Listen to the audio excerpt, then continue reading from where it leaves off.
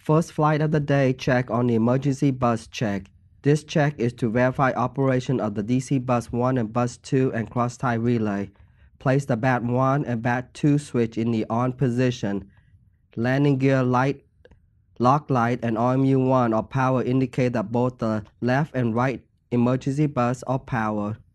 DC bus 1 switch will indicate normal, cross-tie switch will indicate closed, and the DC bus 2 will indicate norm. Bat 1 switch to the off position. The left emergency bus remains power as indicated by the number 1 RMU remaining power. DC bus 1 to the EMA.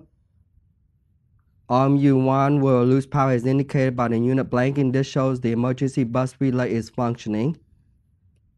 Bat 1 switch to the on position and switch in the norm. Bat 2 switches to the off position. The right emergency bus remains power as indicated by the landing gear lock light remaining power. DC bus 2 switch to EMA. Landing gear lock light will lose power as indicated by the green light extinguishing. Bat 2 switch to the on. Turn the bat 2 and bat 1 switch in the off position.